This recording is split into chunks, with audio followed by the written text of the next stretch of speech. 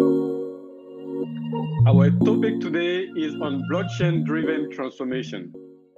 I'm Tairu Hassan, the director of a Brightline initiative. And for those of you who don't know, Brightline is a project management institute initiative dedicated to helping organizations bridge the gap between strategy design and strategy delivery. I'm joined today by Anthony Williams and Emil Anderson.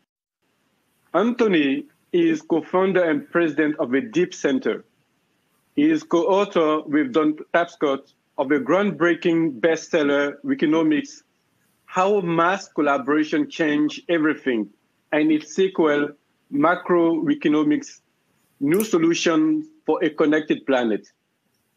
His work on technology and innovation has appeared in such publications as the Huffington Post, Harvard Business Review, and the Global Mail. Emil is a consultant and practitioner in the field of business strategy and transformation and has been involved in over 4 global strategic projects.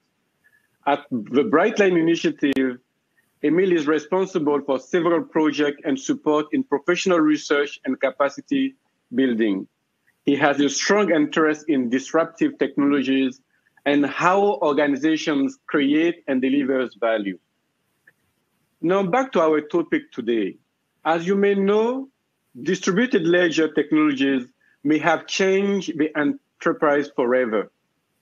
As disruptive technologies such as blockchain, AI, and Internet of Things, and even machine learning drive profound change in the social and economic landscape, savvy enterprise leaders continually try to reinvent and transform how they conduct the core business, because staying still is not an option.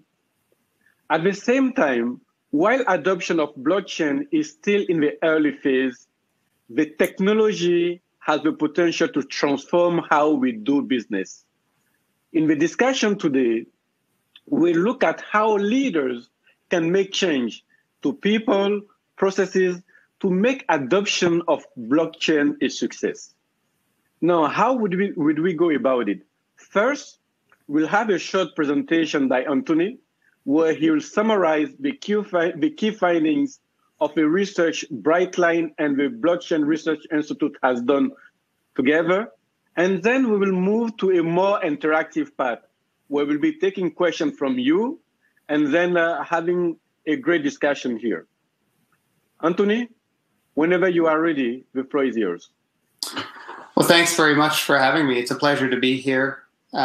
We've been working for many years together on these issues surrounding blockchain, so I thought it would be useful for those perhaps who have not been steeped in blockchain technology to have a little bit of an overview, first of all, about the fundamental technologies, and then we can talk after we've set a bit of a baseline about how those blockchain technologies are enabling some pretty profound changes, both at the enterprise level, but also at the entire sector and industry level as well. So that's the gist of the presentation.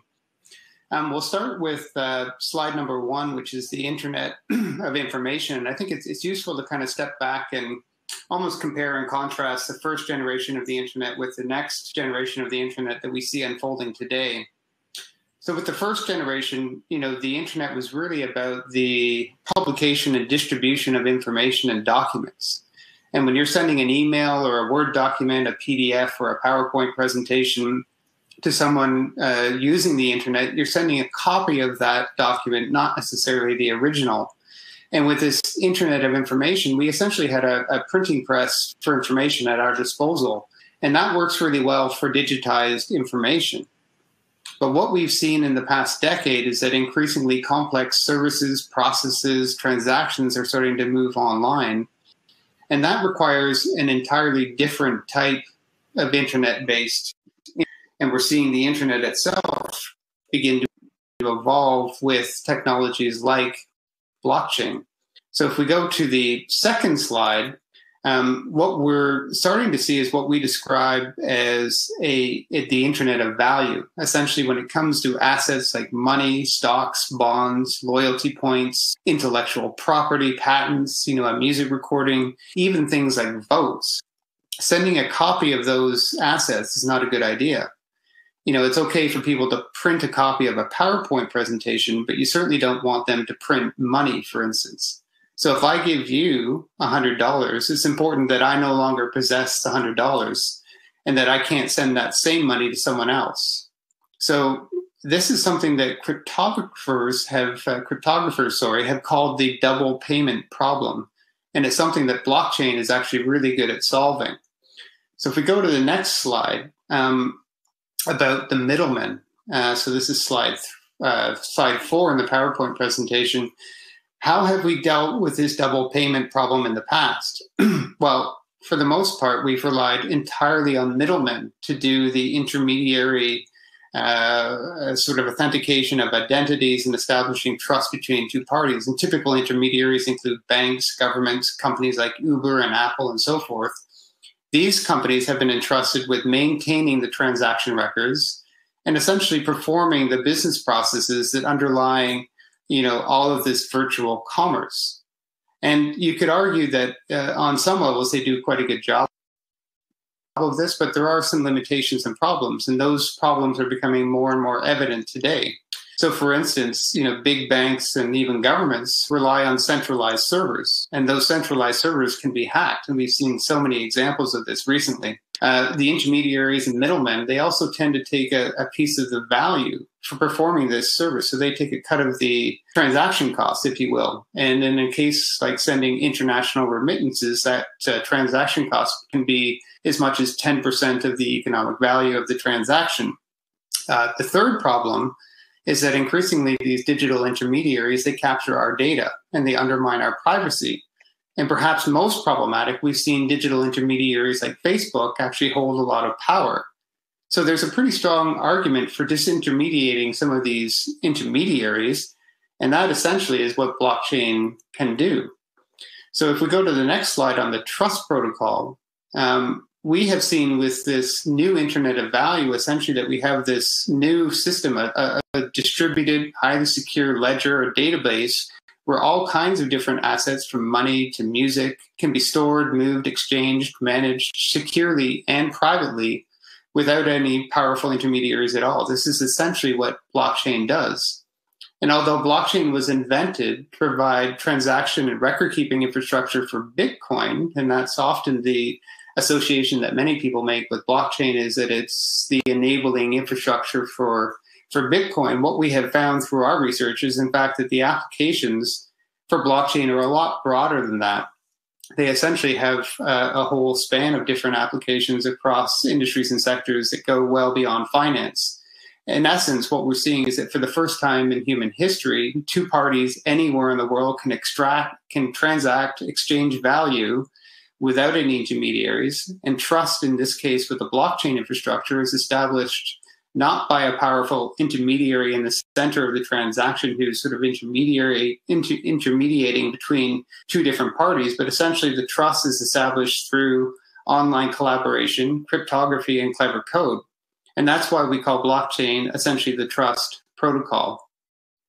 So if we go to the next slide, we have a little sort of animation about how all of this works. And it is a bit of a complex process, but we can try to make it a little bit more simple to describe. So we essentially have a situation where in a blockchain-based infrastructure, money and other digital assets aren't stored in a central location.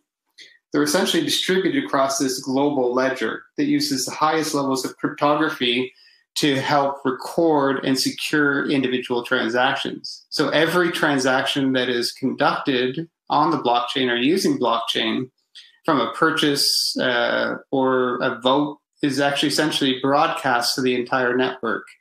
Now, if we go to the next slide, what we see is that around the world, there's this massive community of contributors that are called miners. It's kind of like gold miners instead of young people. Essentially, these are people who have massive computing power resources at their disposal, which are estimated to be somewhere between 10 and 100 times larger than the computer resources at Google's disposal. So it's a massive worldwide network of people with massive computing power who essentially use their computing power to achieve consensus about what is the truth, who paid for what, who owns what, who married whom, who voted, essentially securing the individual transactions on the blockchain network. Now, if we go to the next sort of phase or slide of the animation, what we see is that every few minutes, like the heartbeat of a network, all of these transactions conducted in that particular period are stored on an individual block. And these miners do a lot of work. Essentially, what they do is they compete to solve really tough mathematical problems. And this creates a summary or digest of what has occurred. And then the winning miners who solve these problems are rewarded with digital money like Bitcoin. So to kind of distill it all into one sentence, by solving a mathematical problem, they have successfully mined Bitcoin and as a result added a new block to the blockchain ledger. Now, if we go to the next slide, we can see that essentially you can think about each block of information that records individual transactions as part of a bigger chain. Essentially, each block is added to the ledger and must refer to the preceding block and so forth. And this creates a permanent timestamp sort of capture of the exchanges of value in the network. It prevents people from altering the ledger in the future. Because if you wanted to hack an individual block, say you wanted to try and spend some money twice or cast a vote twice in a blockchain-enabled system, you'd have to hack not just that block, but the entire chain. And to hack the chain, you would need to defeat the highest levels of cryptography, not just on one computer, but on millions of individual computers simultaneously. So it's a very secure system for recording and storing information. So if we go to the next slide, the question is, if this can work for recording Bitcoin transactions on a blockchain, why not other types of assets? And this is the heart of the research that we've been doing over the years with Brightline and the Blockchain Research Institute. So in the kind of the first wave of thinking about the applications of blockchain beyond Bitcoin, we thought about the ability to record all kinds of different assets on a blockchain, not just Bitcoin and economic transactions, but things like land titles, business incorporations, patents, and other assets. And what we find is that the blockchain can actually provide a pretty secure and swift infrastructure for enabling transactions around these kind of assets. So you could take land titles as an example. In countries like India, the whole land title system, the system of recording ownership of land, was essentially based on paper-based file storage systems. And there was a lot of concerns around corruption and insecure property rights, which can cause major economic problems in countries in certain parts of the country. So what has been happening recently is they've been implementing blockchain-based systems, and those systems essentially have the ability to store the entire permanent transactional history for a given property on the blockchain. This increases the data security. It protects the authenticity of the actual land records. It provides ultimately a better experience for the buyers and sellers of land because they can rely on a very secure infrastructure. They can be certain that the land that they're buying is indeed owned by the person they're buying it from the seller. And this promotes greater confidence in the land administration process and in the broader government. So that is just one example of kind of using blockchain to register important assets. And a second example, or another kind of extension of the applications of blockchain on the next slide, we look at the ability to not just register or record assets, but also to track the movement of assets through a supply chain. So one of the case studies that we looked at recently, and we'll be publishing this paper with Brightline shortly, it looks at the mining of cobalt and the production of EV batteries in the automotive sector. So just a little bit of background, we found that cobalt is a key component in lithium-ion batteries. And of course, lithium-ion batteries are the batteries that power electric vehicles. And over the years, concerns have been raised about cobalt that's mined in particular from the Democratic Republic of the Congo. And the Congo, or the DRC, is where about 70 to 80% of the world's cobalt can be found. So it's a critical source of cobalt, but it also is a place where human rights are not universally respected, and there's been a lot of problems reported. So then you have big companies like BMW, Volvo, Volkswagen, and so forth that rely on the cobalt from the Congo to produce the electric vehicles are really concerned about, the human rights implications of this cobalt mining. So they want the ability to be able to track the cobalt all the way from the mine site right through to the end production of the EV batteries. So how can they do that? Well, they can use the blockchain to essentially provide a really secure, immutable audit trail of that extraction and manufacturing process all the way through. So they essentially record each production step on the blockchain. So how does this work? Well, if we go to the next slide, we can see a documentation of the Volkswagen supply chain, and they've used blockchain to essentially record this whole complex process. And they're partnering with a UK-based company called Circular, and they've invented this whole series of tools and processes to resolve all of the challenges of tracing this cobalt production. So this actually includes digitizing the cobalt at the actual point of extraction at the mine site, so at the very beginning of the process. Then they have a way of then tracking those bags of cobalt, which are essentially, they scan a QR code and then that gets registered onto the blockchain. And then they trace it to the next step, which is the foundry where the cobalt is processed.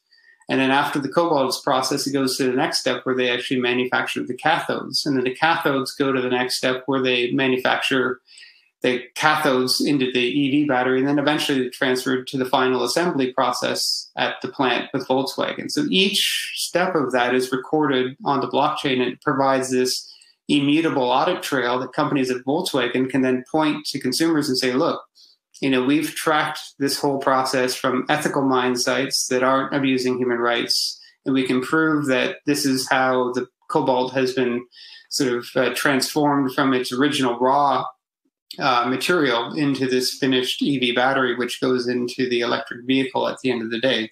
So that's another really interesting application of blockchain. If we go to the next slide, a third area that we've seen an interesting application of blockchain is in the automation of project management. And we've seen this even in traditionally quite risk-averse industries like construction, which is not an area where you would immediately think of applications for blockchain. But what we're finding is that there are companies like IntelliWave Technologies, which has a whole suite of blockchain-enabled project management solutions that are being used by some of North America's biggest construction and infrastructure companies. So essentially what this blockchain-enabled system does, it takes all of the individual components of the construction project and registers it on a blockchain. So you can scan a simple QR code and you can pull up information about building materials, the serial numbers, the photos and specifications, the whole supply chain history, the full quality documentation, all the locations where the materials have been stored. You can even register things like subcontractor agreements, building inspection reports, and so on. And this whole digital infrastructure of recording all of this essential information about the construction process and all the materials and the agreements and contracts and so forth really helps to automate and speed up the whole project management process. So the white paper that we put together kind of describes how this works in quite a bit more detail. Another interesting application is and this is on the next slide about streamlining industry workflows, is we see applications where blockchain works not just for one individual company, but for a whole collection of different organizations that may be working together to exchange knowledge and information across organizational boundaries. And a great example of this is clinical trials. So you can imagine, in a clinical trial environment, you've got this situation where you have highly sensitive and private information about people's medical history, which has to be passed between researchers in the pharmaceutical labs. You've got clinicians in the hospital. You have patients who are participating in the trials. And then ultimately you have the regulators who evaluate the end results. So all of these people have to be custodians of, at one point in the process of this, highly secure, sensitive, personal medical data. So companies like Sanofi and Pfizer have begun to implement blockchain-based systems that, again, can provide a more secure infrastructure for storing this, highly sensitive information. And they feel that this could not only guard against the falsification of results, but could also provide this higher level of security that would encourage patients, hospital administrators and ultimately the regulators at the FDA and other similar organizations, to feel a bit more confident about, how this personal health data is being managed. And that over time, you could actually imagine a scenario where using a highly secure blockchain environment would allow more of this personal health data to be accumulated in a very secure and private way, and that then could be amenable to larger research efforts that would help tackle problems like cancer and diabetes. So that's part of the promise of this kind of ability to streamline and manage highly secure information in a multi-stakeholder environment. And I guess I wanted to wrap up this part of the presentation with a couple of observations around how you could get started exploring the potential to implement blockchain in your enterprise or organization. So this is the next slide on rule number 1 about identifying a compelling business case. I mean, I think that's really the place to start with this. Is you need to think about, what's the business rationale for this? Where are we going to deploy blockchain in a way that makes sense for our enterprise, for our organization? And I just want to kind of remind you of the 4 areas that we pointed to in the presentation so far. So we've got, on the first hand, we've got projects where you've got digital records of importance that have to be carefully audited or protected. And that includes things like digital identities, land titles, contracts, transactions. If these things have to be carefully managed and protected, blockchain could be a good solution for storing that kind of information. The second application is not just recording the asset, but tracking it through the supply chain, or trying to, assess the movement of an asset across, through a whole industry ecosystem or supply chain. So that's the second application. And we looked at the instance of cobalt, but there's lots of other examples of that kind of supply chain traceability with diamonds, everything to food products and so forth have been tracked in this kind of fashion using a blockchain-based infrastructure. The third application we pointed to was in the construction industry, where you've got the ability to automate the administration of projects by putting all of the materials and contracts and other processes on a blockchain-based infrastructure. You can enable a situation where you could actually process a payment to a contractor, once the piece of work has been completed using a smart contract on the blockchain infrastructure, and actually speed up and automate a lot of those processes that would otherwise be quite cumbersome to manage. And then the fourth scenario that we pointed to was these large and complex projects, which, where the success of the project depends on actually sending or securely managing information across a whole ecosystem of different participants. So we used a clinical trial example as a use case there. I think that, in each of these scenarios, what we're seeing is that blockchain has enabled an organization or an industry to essentially address a very important pain point in their respective sector. And that allows them to come with a business case for senior management that says, look, blockchain can actually improve data security, or it can improve efficiency, or it can improve trust and transparency. So they can point to real business benefits to blockchain adoption. So that's the first and most important rule, is to really carefully think through that use case and come up with a compelling business rationale for the investment in blockchain. The second rule is to think about and foster organizational agility.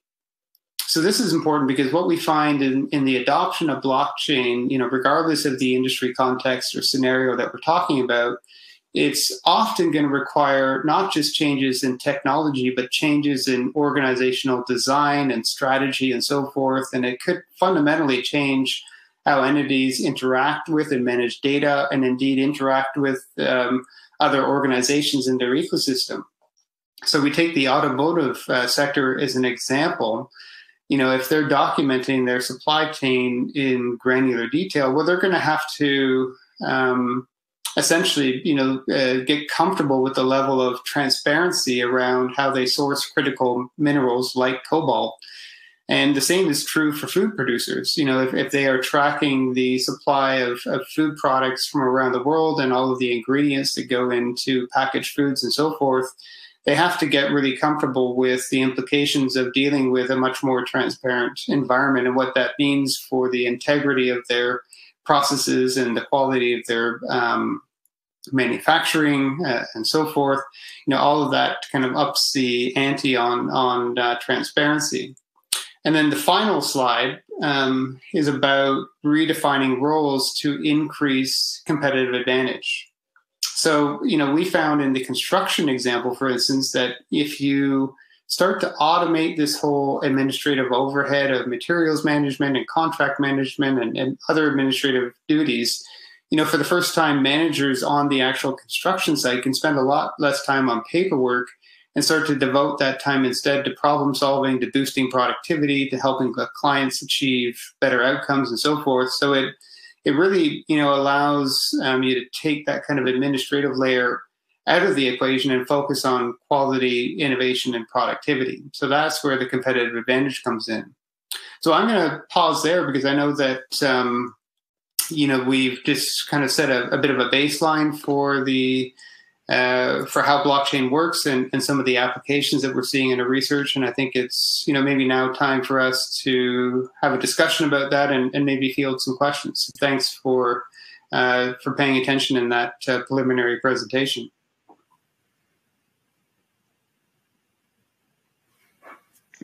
Thank you so much, Anthony, for setting the stage here. Really appreciate it. The future looks bright. A lot of opportunities, a lot of potentials for organizations to transform themselves through blockchain. But before we move on, maybe Emil, you've heard Anthony talking here. Do you have anything you would like to add or share before we go to the Q&A portion? Yeah, absolutely. And thank you, Anthony, for this wonderful presentation. I think, Brightline and Blockchain Research Institute, we've had a really fruitful and complementary relationship throughout the years. We published various different types of aspects between strategy, transformation, and blockchain, and integration between those. So it's exciting to have this transformation talk today, finally. And I just wanted to add some comments to what you said there. Some people. Most people believe in blockchain as a technology that it will, be very important in the future, and some don't.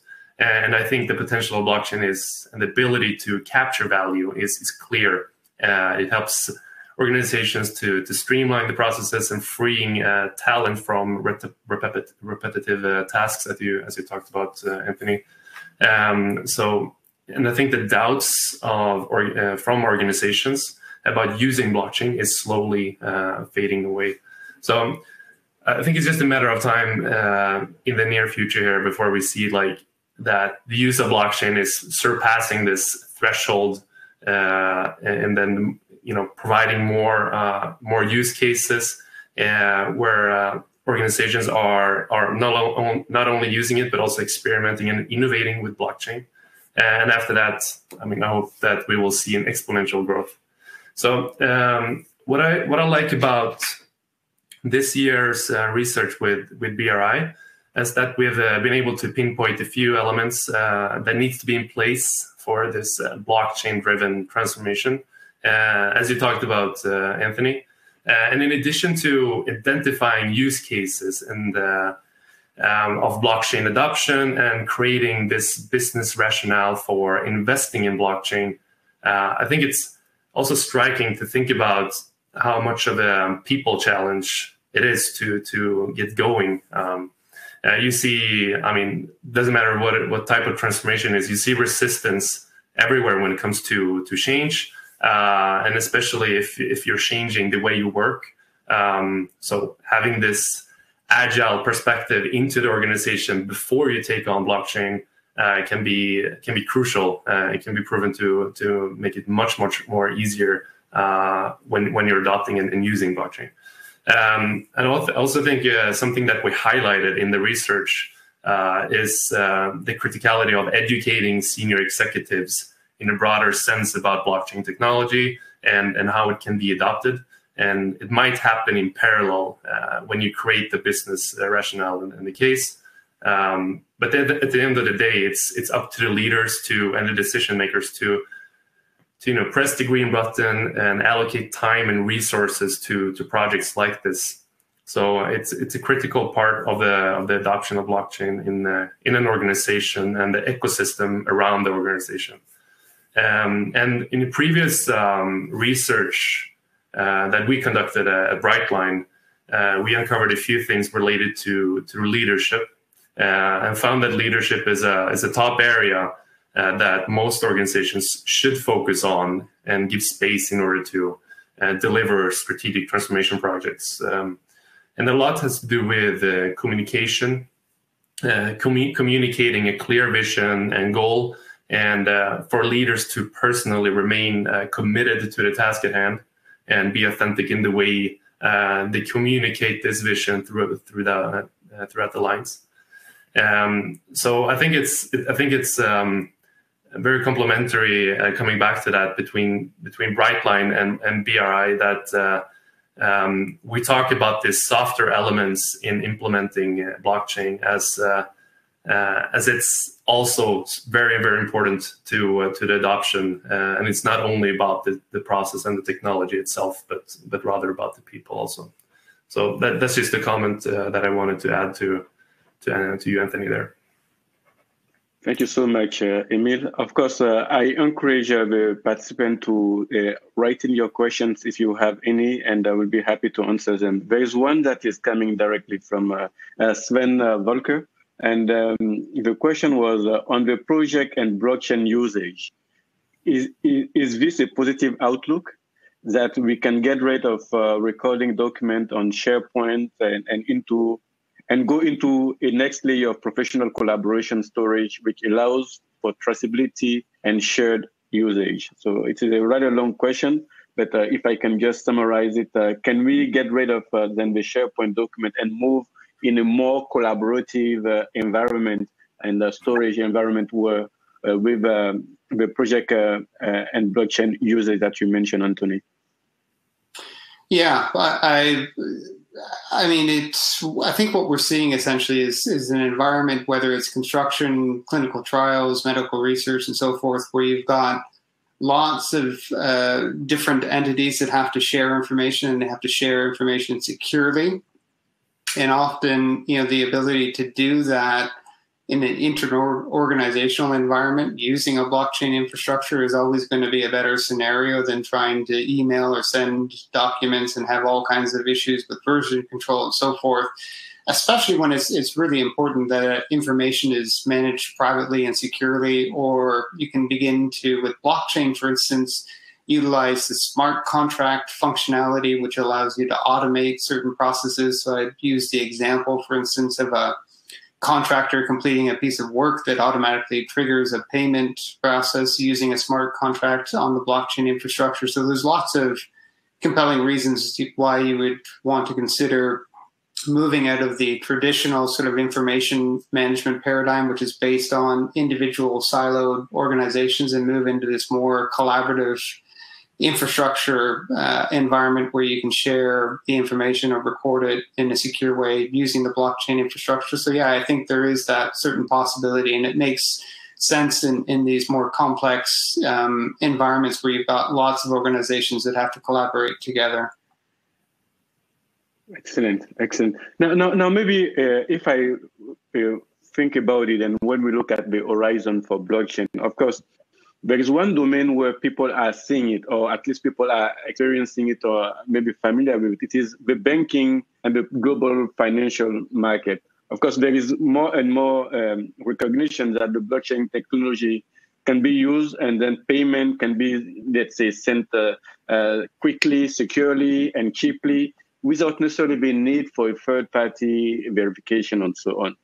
One area that is kind of emerging, or it's there as well, that is on the horizon, it is blockchain and identity management. And the good example that we uncovered in the paper was the Estonia digital ID card, where we saw it as a significant advance on what used to be in government fairly siloed identity management. You go in this place, they ask you for this information. You go in the other place, you need to put a different piece of ID. So it's very siloed there. Maybe an open question for you both. What future do you see for blockchain when it comes to that sector, identity management? Maybe starting with Anthony and then going to Emil. Yeah, I think in government it's huge, the possibility, because of the very problem you pointed to. I mean, we've had this kind of legacy of individual departments and agencies that are responsible for different functions in government, essentially managing these independent siloed databases. And every time you interact with a different government agency, you have to go through the whole process of proving who you are, your identity. They all have different records. Maybe the records might even conflict with one another. Imagine a completely different scenario where all of your critical identity information in your interactions with government was recorded on a very highly secure blockchain. And rather than the government being in charge of how that information is distributed or released, you have personal control as an individual over that personal identity record. And you can disclose certain aspects of that information as required to different government departments that require that information to process certain transactions, whether that's, getting healthcare services or social services or, renewing a driver's license. Any kind of interaction you have with the public sector could be essentially secured and intermediated using this blockchain infrastructure that would give individual citizens much more control over their data, and ultimately would be a lot more efficient for government as well, because the governments could then do away with having to manage all of these individual implementations of different databases with essentially redundant information about citizens. Again, also dealing with this problem of the lack of interoperability between these different systems as well. So I think there's an enormous use case for these technologies in the public sector. Estonia is certainly one example where they've had the capacity, being a fairly small country, to essentially to move ahead with putting this kind of digital infrastructure in place for identity management and for citizen services with government. But we're starting to see some other examples of this pop up in countries around the world in slightly less comprehensive fashion, more in kind of individual isolated examples like the land title example that I pointed to. But the potential, no doubt, is there for much broader application of this.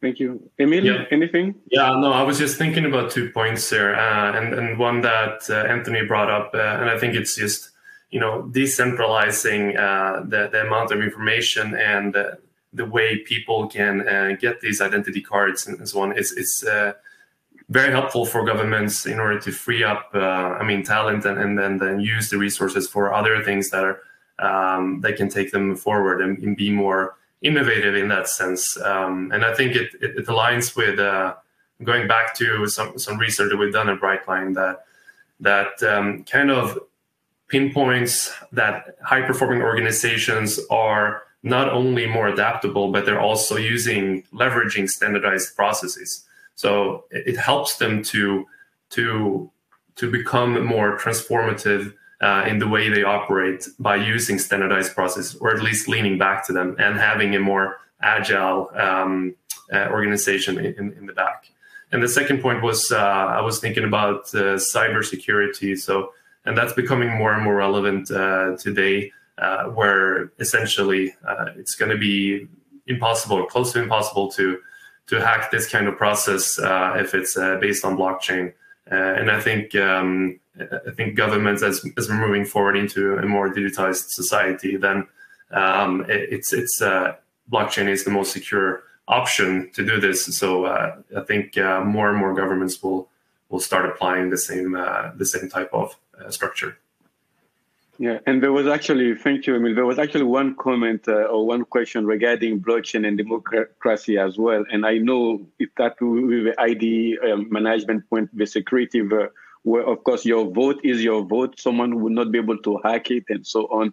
And then there's that transparency, that trust in the system, and so on. Let's move to another question from Juan Miguel Robles. And he's asking a quite relevant question here in the sense that he said, in the experience that we have for companies, how easy is it to use blockchain, whether you are a small size or a large size company? So does size matter? That's the first question. And then he was asking also, how it goes when it comes to, let's say, startup and so on. Any suggestion or answer that you would like to suggest? Is it a let's say, technology that is made only for smaller or for larger or for both? What do you see the spectrum, Anthony?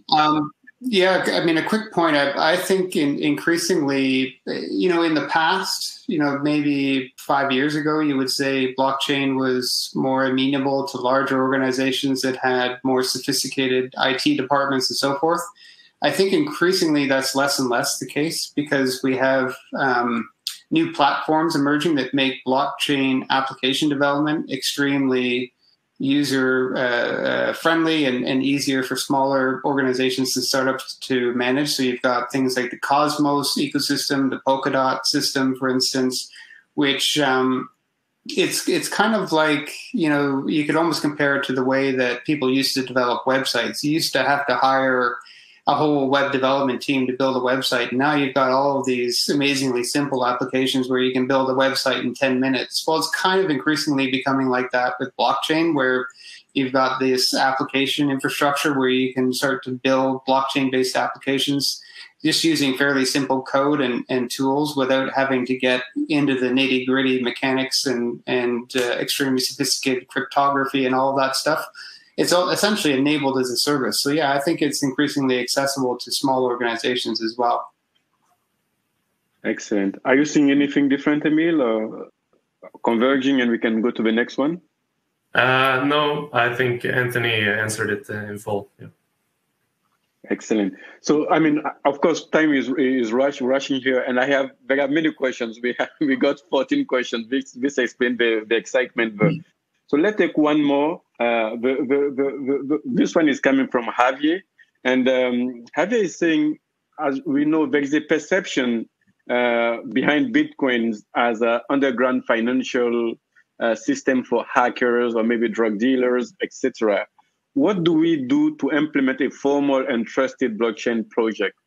I suspect because sometimes you see in the news, I mean, this is being cracked or so on, and it's supposed to be secure. And so do you see anything in that space, or how do we give a comfort that is required there? Yeah, I mean, I admit that has been an issue over the years. We've often, in so many different scenarios, had to go to great lengths to try to decouple essentially the Bitcoin story from the blockchain story, because I do think that Bitcoin over the years and other cryptocurrencies have no doubt been a powerful use case for blockchain technology, but for various reasons, there have been some issues with cryptocurrencies, and your colleague has pointed to some of those concerns. But I think that what we've tried to do through our research is show all of the other applications in all of these different sectors, many of which I pointed to today, in which you see very powerful benefits from deploying this technology to increase productivity and transparency and efficiency and collaboration and security and privacy, where, to me, increasingly, the more that we can tell that story and point to these use cases and show the benefits, the more confidence we can instill in the senior management teams about the importance of this technology. So I just think that we have to decouple those two stories a little bit and just be really laser focused on just trying to point out the positive use cases in the applications. And I think also, when you're looking at the enterprise applications, just the second point I would make is that you can build in increased levels of security, that might not be available in a public blockchain environment. So you can limit the amount of people who have access, for instance, which is these kind of more permissioned or managed blockchain ecosystems, I think, are a little bit different from the public blockchains that are used for cryptocurrency. And if anything, can be even more secure than the public blockchains. So that's another consideration to build into this question as well. Excellent. I mean, Emil, Anthony, thank you so much for this great insight. There are more questions than the time allows us to answer. So, for people who ask the question, we'll take a look and see if there is a way of addressing them offline. But really, really appreciate it. And one thing that I will add is the research is available on the website. So, I mean, people can get more information and even more excitement when you look at the ability to combine, I mean, blockchain, Internet of Things, and also if you add the quantum computing, there are great things on the horizon. Really, really appreciate the insight that you shared today.